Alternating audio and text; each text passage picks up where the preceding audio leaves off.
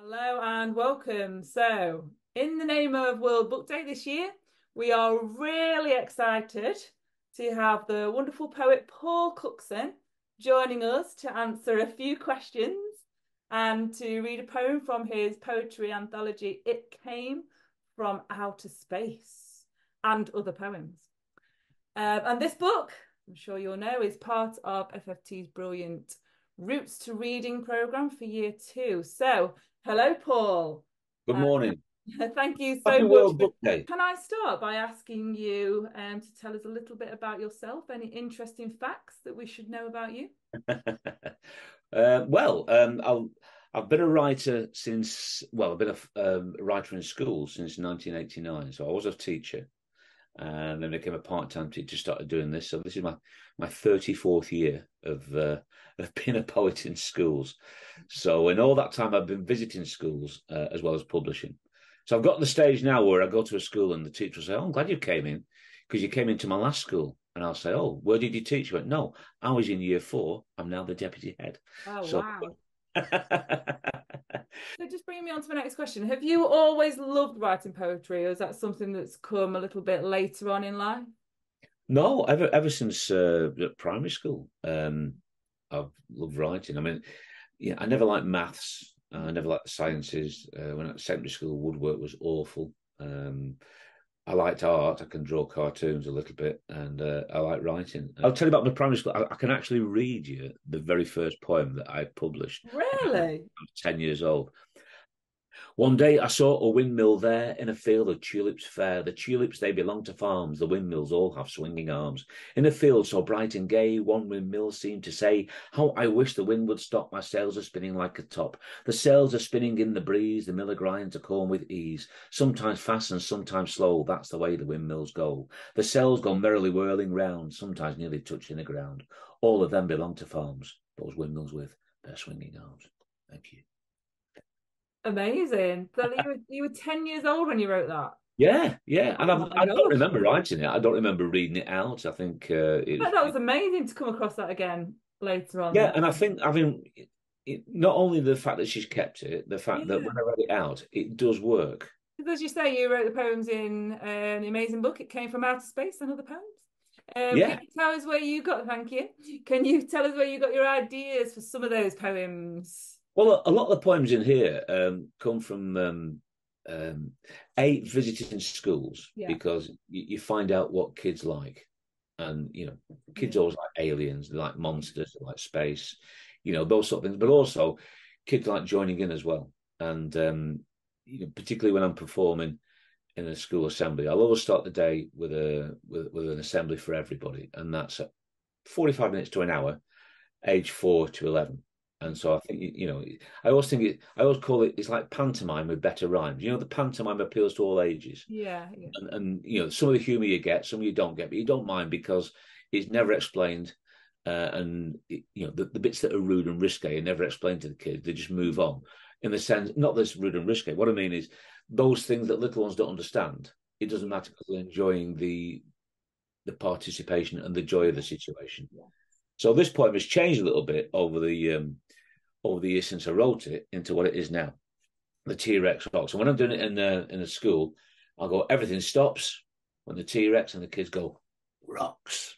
So you have to imagine the kids going, rocks. There's a dinosaur party down by the lake, a rumble in the jungle starting to shake, a tremble in the air like an earthquake, but everything stops, everything stops, everything stops when the T-Rex rocks. There's a loud, loud sound of heavy metal thunder dancing to the sound of a rock and roll number. Brontosaurus breaks into a rumba. Everything stops, everything stops, everything stops when the T-Rex rocks. When the T-Rex rocks, mountains crumble, leaves all shake and treetops tumble, boulders roll, stones all rumble. Everything stops, everything stops, everything stops when the T-Rex rocks. There's a clickety click of his 10-ton claws, the growl and the howl of his mighty jaws, dinosaurs, wild applause. Everything stops, everything stops, everything stops, everything stops, everything stops when the T-Rex rocks. And what you'll notice if you've got the book, it only says everything stops once. But when I started performing that, it just felt better to go everything stops, everything stops. Everything stops when the T-Rex rocks. Rocks, yeah. Yeah. So you sort of adapt it a little bit as part of the Yeah. performance. And I mean, that wouldn't necessarily work on the page to say Yeah. that. It wouldn't not work. I think what works on a page in this book works fine. But I think in performance, Right. I sometimes have a version that you print and Oh, a version that really? you perform Right. That's because interesting. they're two different disciplines, really. Yeah, absolutely. You have to And sort also with of fit performance, you've got context. You've got Yeah. context of participation, or you've got context of humour. Some humour doesn't translate that well on the page Yes. because it's just black and white. Whereas, Yeah. if it's halfway through a show, then people, the audience are with you. They know the atmosphere and the spirit in which it's being said. Yeah, If it's absolutely. black and white, it can come over as a bit cold and oh, did he mean that? Is that really funny? Well, Yeah. it is performance, but it might not be on the page. So there's two different disciplines, really. Yeah, absolutely. I can see that. So when you're writing your poems, do you have a particular space in the space that you're in now, or Yeah, can it yeah. be anywhere? Can it be just kind of when you're Well, I mean, shooting? obviously, Or if I'm on tour in schools, yeah, I might be in a hotel room. ideas down. This is my office. Yes. So the desk I sit at, and Yeah. these are books on the shelves and whatever. But I'll always carry a notebook round. Okay. So notebook, or I can show you this here. My brother-in-law made me this for my birthday, and it says "Paul Cookson, Poet at Oh, Work." lovely. I A love that. leather bound notebook. So sometimes I'll carry that. Beautiful. Yeah, so you can put a different notebook every time in there. Oh, So I always brilliant. have a notebook and a very rare, unless it's a haiku, or sometimes write a haiku straight at the computer, or occasionally on my phone if I'm busy or something like that. But normally I like to write longhand first Right. and then type it up. Right. You feel the ideas flowing through the pen, as it were. Yeah, I'm very old school like that. I mean, I suppose if you was writing a story, I've never written a kid's novel, but I've written a bit of prose here and there, and I can do that straight on the computer, on the Yeah. laptop. But if it's a poem, I like to be able to see the words, and I'll have a list of rhymes. I'll just find you. Yeah, you see there. There's a list of rhymes or colours or things. So uh, I'm writing some animal poems at the moment, and I've just found some great animal facts, like dolphins can be pink. Did you know? Really? Yeah, Wow. dolphins can be pink, and also hippo milk is pink as well. Really? So you have to do sometimes a bit of research into Yeah, yeah. things for Well, your Liz and myself are paper. possibly going to do a little animal book together at some point. So I think, well, Right. my favourite animal fact ever is that, and I can show you a picture of this just to prove it, because kids often think it's hilarious, but is it true that wombats can do square poos?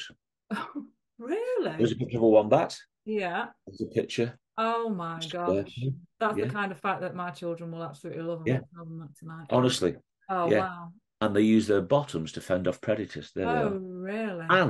And I was in a school 2 weeks ago, and I said, "Oh, some of you might know this fact about the wombats." And this little girl, she was like 7 years old, either. But I think I know it, Paul. I said, "What is it?" Wombats use their bottoms to fend off predators. I said, "No, I didn't know that." So we You Googled do it, now. and they bury themselves and have the bottoms out of the sand. Really? And they can crush a predator's skull with the bottoms. I did not. I'm learning a lot about wombats here that I And did I'm not not making any of know. this up. I mean, obviously Oh, there's the physicality of how does the head get to that particular area, which I don't want to go into. no, no, no. But the Wow. idea that once it's there, the bottom can go smack like a nutcracker. And, it's probably a There's snake. definitely a poem in that, isn't there? I Oh, mean, there's a whole book gosh. in it. Maybe a Yeah, pocket book. yeah, definitely, yeah. Yeah. So we've talked about your favourite writers, actually. So you talked about John Cooper Clarke and Roger McGough, didn't you? Is there The anybody nice else thing that? is that I now know these people Oh, that wow! As yeah. part of your career, you've In come to. fact, here when I was 60, there's a picture of John Cooper Clarke there actually. Oh yes, yeah, Little yeah. yeah, iconic. But when I was 60, my wife wrote to John, and he sent me a handwritten poem Wow, that that's isn't a book. amazing. He wrote it especially for me. Wow, When that's I was 60, yeah. amazing. So They've yeah, been real inspirations to you. Is there anyone else that's kind of inspired you, or other writers, or when you were young, or anything like that? yeah. I mean, lots of people. I mean, I mentioned Slade. I mean, Yeah. I've met three of Slade: Noddy Alder, Jim Lee, and Don Powell. In fact, Don Powell, the drummer, has become a friend of mine. I mean, we make Les write songs, and we're in a band with him. So if somebody told me when I was a kid I'd be in a band with Don Powell out of Slade, Yeah. and I don't sing, I just write the words. Les sings and Don drums, but we've done 3 albums, and Wow. so Amazing. and Noddy Holder I've met a few times, but I'm lucky that I'm not famous, but I'm on the circuit where I've met lots of Yeah, people who have had the inspired me. opportunity to meet really Yeah, inspirational. so there's poets and writers or occasional footballers or whatever that you think, well, they were part of my growing up. So Yeah, whether they inspired me directly to do something, whether they were just part of the fabric of what I was going through at the time. yeah, So yeah, yeah, I've been very lucky that I've been able to meet and work with quite a lot of people that yeah. It's an meant amazing a lot to me when I was opportunity, isn't younger. it? Yeah, So this is just our last question, and then I'll just ask you to read a couple more poems if you don't mind. That would be yeah. fantastic. So, of the poems that you've written, which would you say, this might be a bit hard actually, which would you say is your favorite poem of the ones that you've written? I'll give you two answers. I'll give you my favourite newer poem, which Okay. is from this book, Okay. um, and I'll give you and then I'll read my favourite poem that I wrote many years ago. Fantastic. I'll tell Thank you the you. story behind that. This poem is called Friends Forever, and Liz and myself did a book for another publisher called There's a Crocodile in the House, Yeah. and she illustrated that, and it's one of the poems in. It was originally in there as well, and the poem The Crocodile in the House is a repetitive poem where I go big sharp teeth, and they repeat it, big sharp teeth, open mouth, open mouth. There's a crocodile in the house. So it's a very distinctive way of performing a poem.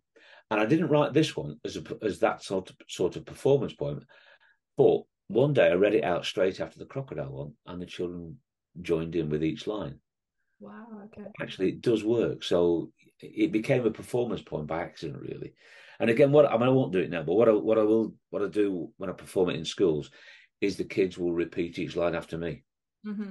I always say to them, I'm not going to tell you what the title is because when you get to the end, you'll guess it.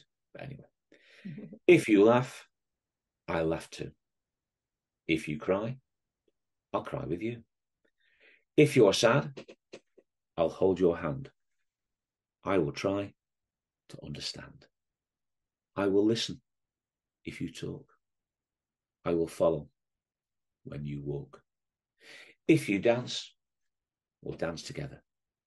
We can be friends forever. And they always join in with that bit. So, Oh, it's beautiful. Thank you. yeah, yeah. So that's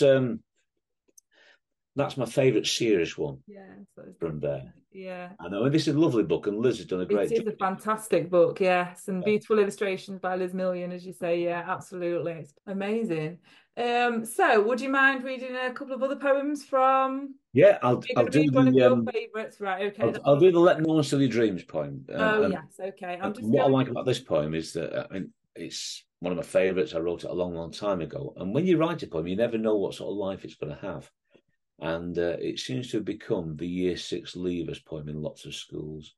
Oh, Uh, it's been anthologised lots and lots of times, and it just seems to have had a life of its own. That you don't know what's going to happen when you write that no, poem. You know it's where those words are going to go. Sometimes they connect, sometimes they don't connect. That's the nature of writing.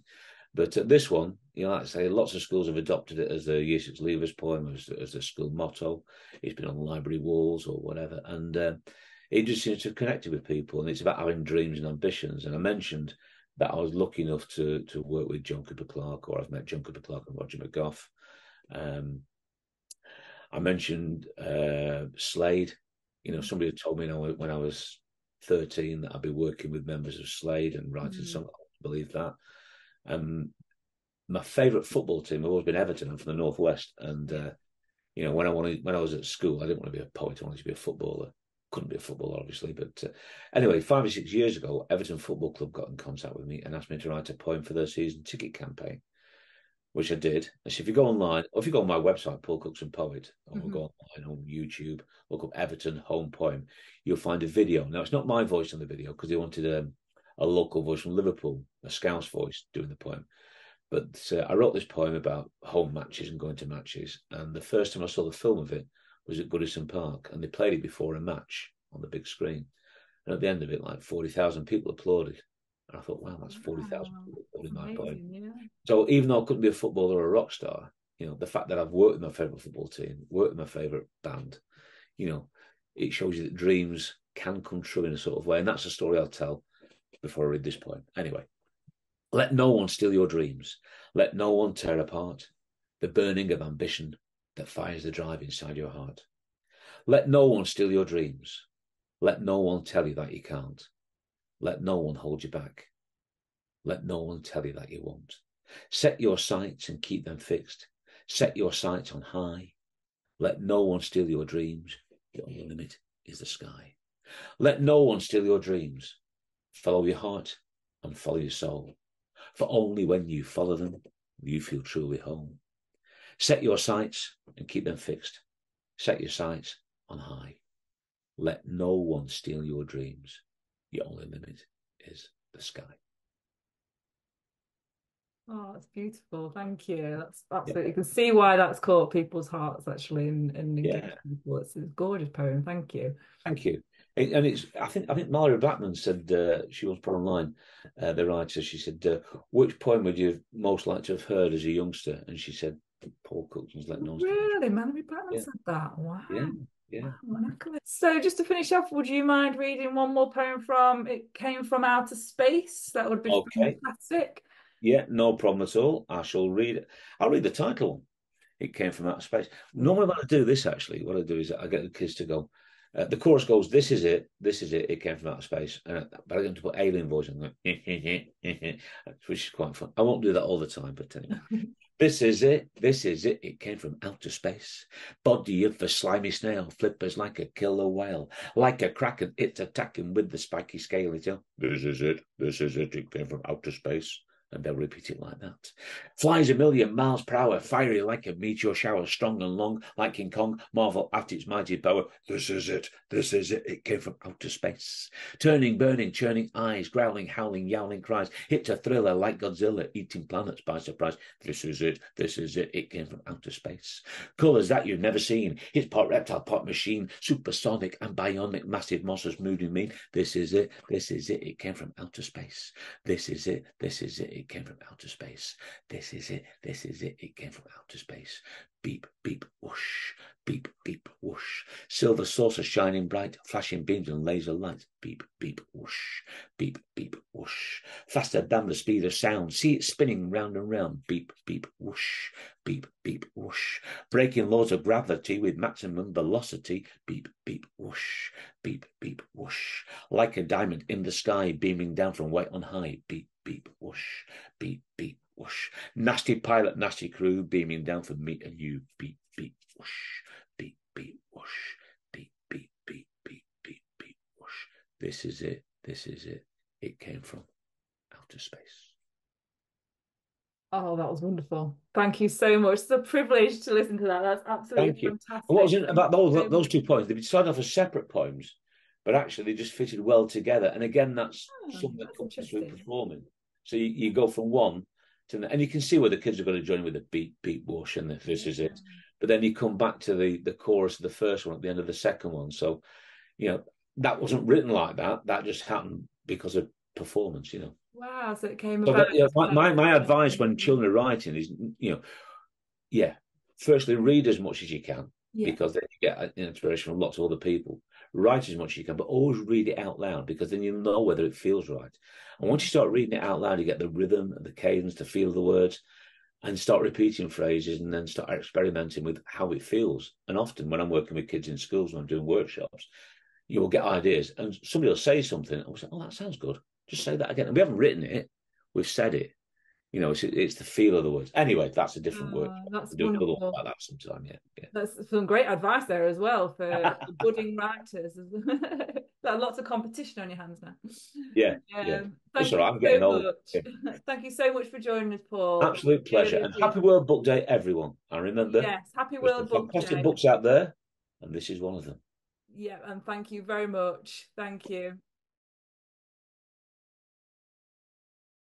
So we are very happy to have the wonderful author and illustrator Liz Million joining us now to answer a few questions and to present a drawing tutorial for us. So just a heads up, if you do have a pen and pencil handy, for a little bit later and something to draw on as well, that would be really handy for you, really great. So do just pause and go and get that if you need to.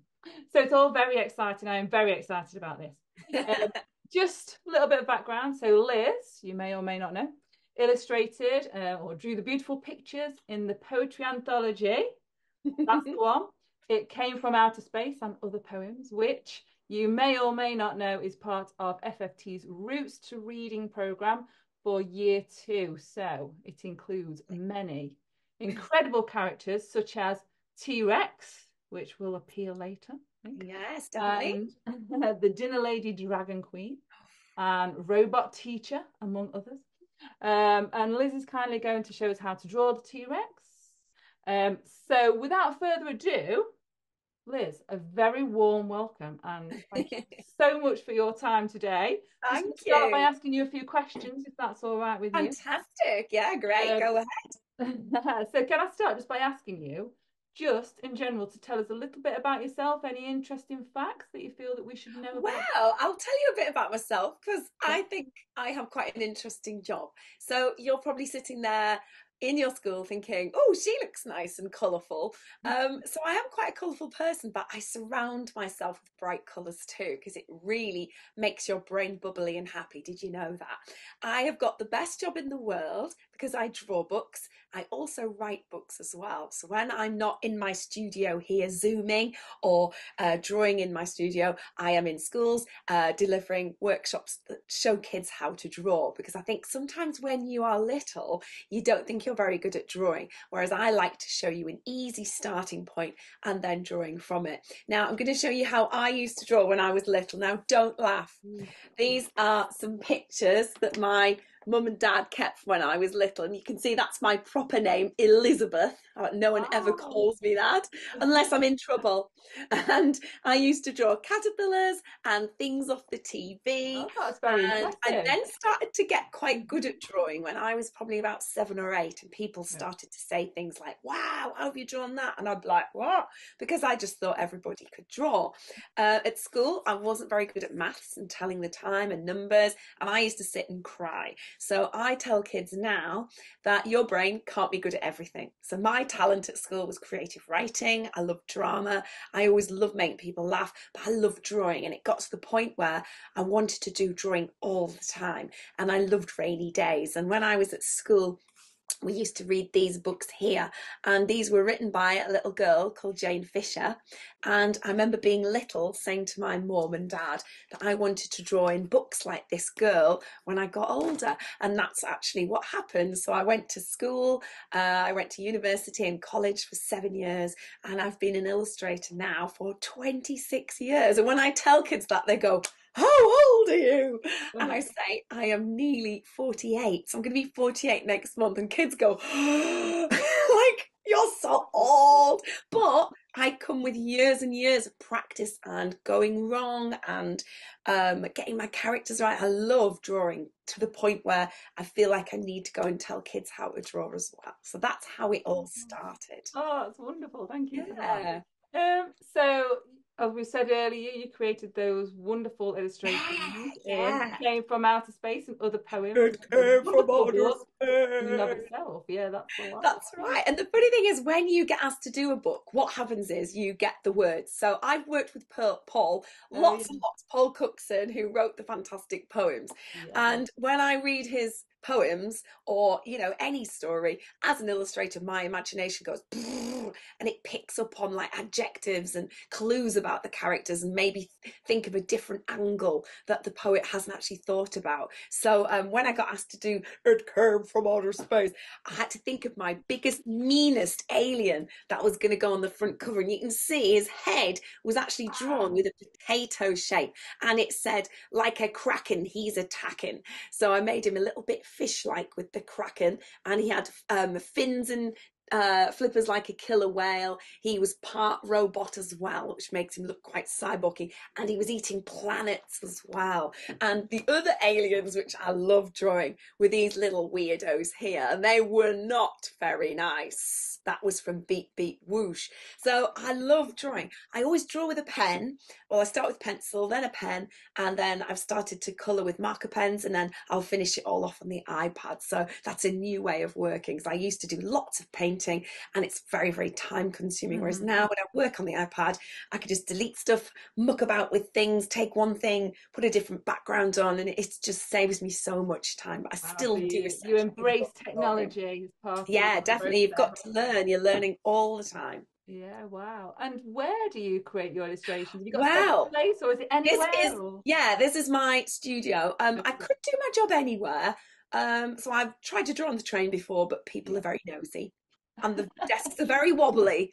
And sometimes with Paul Cookson and I, we did a crocodile book together, and I was drawing crocodiles and I was so into it. I was drawing like this, and this lady was like, "What are you drawing?" And I was like, "Oh," and it's the people are very interested, but they were quite nosy. And they were my early sketches, so they were rubbish. And she was like, And I was like, these are just me getting all my ideas down. So I always start with loads of brainstorming and storyboards and working out how many pictures I'm going to need to tell my story.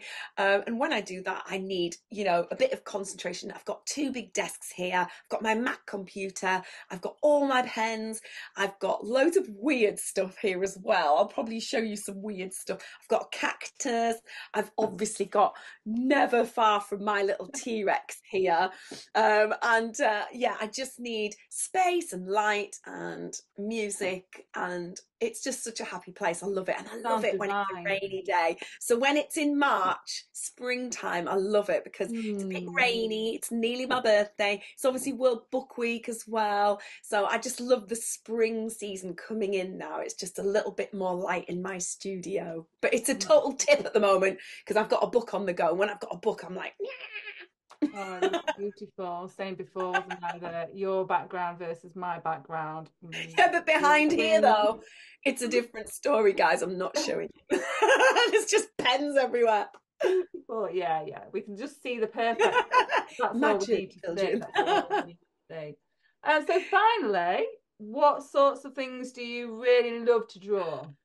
Oh, how long have you got? Oh, Now, I do get asked to draw really hard things and things I don't like drawing. okay. So I've been asked to draw books with horses. It was a real challenge. I mean, I Mhm. love horses, but have you ever tried to draw a horse? It's awful. So I never ever say, "Oh, I think it's going to be a bit hard." If I haven't drawn something before, I give myself a bit of patience and I have a sketch. So I'll get loads of scrappy bits of paper. I don't work in fancy sketchbooks because if you work in a fancy sketchbook, you tighten up and you worry about going wrong, and your mistakes are Mm. there for everyone to see in that beautiful sketchbook. So Mhm. my advice, I draw on loads of bits of paper, like big A3 bits of paper, sketch. Then I choose the best sketches. Then I go over it in pen and then I colour it in. And that's what I do on every project. So I'll start really rubbish, get better, and I give myself time. So when I meet kids that say, "I can't draw," I'll say, "No, you have to tell your brain you can't draw that yet." And that yet buys you a bit of time. So if you ask me to draw a tiger playing electric guitar, I'd be like, okay, but it's going to take me a while to get right. People think just because I draw really big on my board, I get it right straight away. Now, I'm going to draw you one of my favourite things to draw, especially when I'm working with Paul Cookson. We draw all sorts with this particular shape. Now, this particular shape is called my seagull or my M shape. And you can see it's actually an archway. Okay, now there are a variety of different things we can draw with this M shape. I'm going to get my new piece of paper. Now, I love drawing dinosaurs, and we never really know what colour they are. So I think instead of just doing a brown one, we could do all sorts of colours. Can you see all those dinosaurs there? All different beautiful colours. So if you're drawing along at home or at school and you wanted to put colour on, there's no reason you can't do a yellow dinosaur or a bright blue one. Okay, now I have got a giant pencil here, and people always say to me, "Why have you got a giant pencil?" First of all, when I work with Paul Cookson, sometimes he's quite naughty and I have to give him a poke to tell him off. But also, I do a bit of sketching. So when I sketch, I do it really lightly. Now you're there thinking, I can't see it. Now, the thing is, when I do my sketching, I don't want anyone to see it. So what I'm going to do, I'm going to show you with my crayons what I've just drawn really lightly. So the M shape starts off like that. Okay, so draw a very gentle M shape on a piece of paper. Now you want to draw it that sort of size at the top. Okay, so we don't need to have horns. It's not the dragon dinner lady.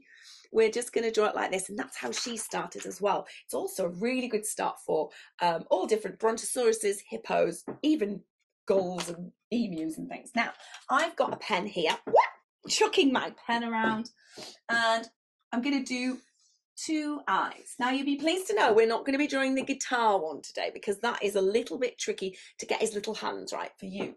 So I'm going to do a dinosaur looking down like that. This is also a starting point for a crocodile as well, and a snake and a frog. It's a really good M shape. Now, our T-Rex, if you look at my T-Rex, he's got his little eyes like that, and he's got quite a long face. It's all about the teeth, okay? So we're going to come down and round. You can make it as long as you like. Now, T-Rexes in real life, you know, millions of years ago, they had massive heads. If you've all seen, you know, films with them, they've got big heads and little tiny hands, which is what we're going to go for. Now, it's going to be a bit tricky. We're going to do a smiley mouth.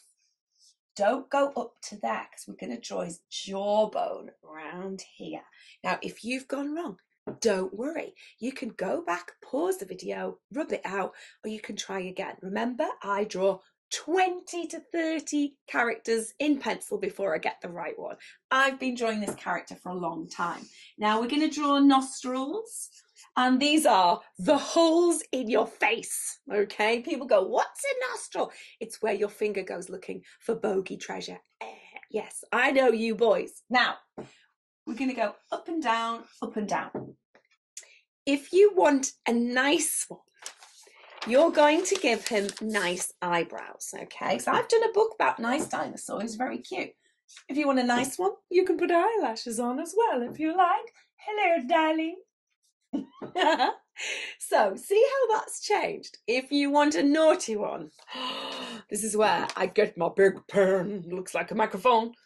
And if you've seen it, it's very big and very wide. Bam, bam, bam. Now, that looks terrifying now, doesn't it? And you do not talk to your grown-ups when they're like, if you've done a naughty one with your pencil, you might want to put a bit of shadow underneath his eyes. If you've done a nice one, you don't really need that. Okay, so back to the teeth. If you want to put nice teeth on, like rounded teeth, you can do, but I'm going to put really nasty teeth on. Now, I know the king of all the dinosaurs, he does have quite a scary kind of face, okay? So I'm going to come up here, down here like that, okay? So it's going to look very different to the picture that I did. Can you see? Like that. So he's very, very animated. He's got very scary looking eyes, very scary teeth. We're going to do a simple one. So we're going to draw a big tongue poking out. Lick, lick, like a licky dog, with all spit coming off it. And while you're doing that, I'm going to put a little bit of pink on that tongue. And I also give him rosy cheeks, which is really daft because it makes him look quite cute. It's just something I always do. It's my style. So illustrators, we have different sorts of styles. Now, this is tricky. We're going to come round underneath there. And then this bit, we're going to come round. There's his little chin. And you're going to join this line up. Okay, doesn't matter if your T-Rex has got a skinny head. It doesn't matter if it's got a small head and a big body. They're all different and they're all going to be fantastic. So with my crayon, I'm going to come round. I'm going to draw a little round fat body like that. He's probably just gobbled up some Stegosaurus. Now, arms on T-Rexes are really small and pretty pathetic. So what we're going to do, we're going to draw an L for Liz, or a V for very scary. And then underneath, you're going to do the same thing. So it looks like he's a sergeant, doesn't he? Then we're going to go chick, chick, with little claws. Again, it doesn't have to look realistic. This is a cartoon. And then this page here, the other hand here, I'm going to do 2 little lines like that. Okay, dead easy. If you want to put those razor sharp talons on, you can put some claws on like that.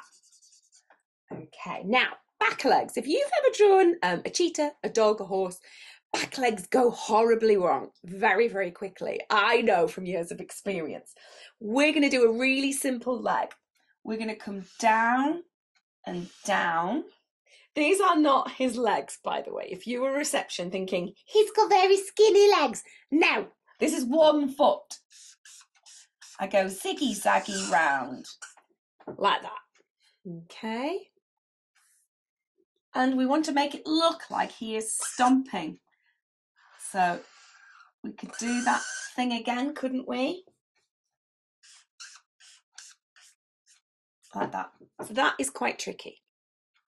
I'm going to just get a different pen because my pen is running out. So I'm going to then press down like that. If you want to do a little lumpy bump up here to make it look like he's got a sort of big chicken drumstick leg, you can do. Now, if you've got plenty of space, you can do a big tail.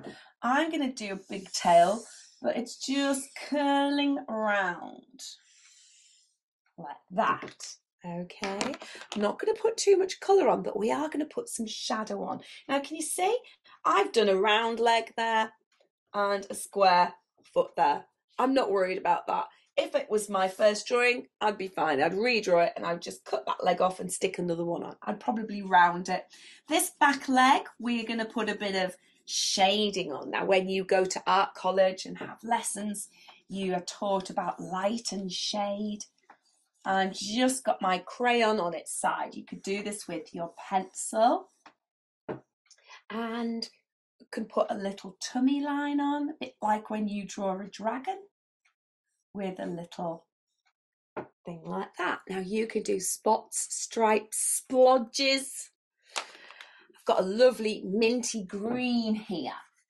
And I like doing blue ones, but what I'm going to do is I'm going to pick a green just because I like this colour. And I always just see what I feel like doing. You could do a red one. I love purple dinosaurs. So I'm going to get my greeny colour first. Now, you don't have to be doing this, by the way. You can spend a long time colouring it. But this is only a very short video. And you can draw this after I've done mine. So I get 1 colour like that. I've done it really quickly. You can take your time. I'm then going to get, oh, I've got a lovely dark purple here. And I'm going to put some pointy triangles. They look a bit like teeth or little slices of pizza, don't they? In and out, ziggy-zaggy. And you can spend ages putting splodges or patterns on. And I wouldn't go all the way over his face. If you noticed, I've gone around it so we can still see his features like his teeth. And then I'm just going to put my purple like this. Now, when you are an illustrator, once you've got your character right, you've got to think about the background as well. So I'm just going to put this colour on. Backgrounds sometimes take as long as the characters to get right. I sometimes have to draw for absolute weeks and days getting all my backgrounds in, especially if there's lots of detail. So I've got my shadow under here, action lines, boom, stomp. And if I'm not sure, I get the writing and I have a look. So the dinosaur party down by the lake. So we know there's a lake in the background, a rumble in the jungle starting to shake. So what we're going to do in the background, we're going to do a big, can you see that? I'll move my board. Big hill in the background, but it isn't really a hill. I'm going to put a volcano in. So I've got red crayon spurting out here. You could do a lake, you could do a brontosaurus. You could even read the poem, couldn't you, and come up with your own version of what your dinosaur's doing. Now, us illustrators, we always put our name on. Now you can see I'm putting a bit of colour on there, like that. And I'm going to put my name on. We could also put a raw on, couldn't we? Now, this is definitely one of my favourite things to draw because I find it easy. My brain has drawn that about 500 times. Yeah. So if you drew that 500 times, you would find it easy. Now, there's a good chance you've never drawn that before and you've gone wrong and you're crying or you're thinking, why can't I do it? Your brain can't do things straight away, especially if it's tricky and it hasn't done it before. It's like swimming, making a cake. You never get them right first time. It's all about lessons and having practice. But hopefully I've given you a little bit of an idea of what an illustrator has to do. So using that M shape is a good tool, isn't it? Instead of saying, right, draw that, you'd be like, I don't think so. But hopefully this World Book Day, you could maybe come up with your own dinosaur characters, even using the M shape like this. Okay. So there we go. Catherine, I saw you drawing away. How well did you do? Because I know you said you're arty. I know. Well, I've followed it to the letter. So let's have a look. Big reveal. Big reveal. Oh, that's lovely. Oh, you've even put colour on. I know, yeah, I got a bit of then I was like, I'll have to add that later. I'll have to add well, that's it. And sometimes I do go a bit fast because I just talk and draw. Yeah, I do everything always pause, can't you? That's the beauty of these videos. Oh, that's amazing. Thank you so much, Liz. Thank you really appreciate your time and that wonderful drawing. And I hope that our children in our schools will be having fun with that on World Book Day or any celebrate other point. Books, guys. Get out to your libraries, get books out, go to bookshops, just celebrate books. Reading really, really fires your imagination. Try and draw some characters out of your favourite book and come up with some new ideas. Which is your favourite thing to draw? Show someone how to draw, like I have just with you. Okay? Thank you very much. And thank you guys. Happy World Book Week. Yeah, happy World Book Day. Bye-bye.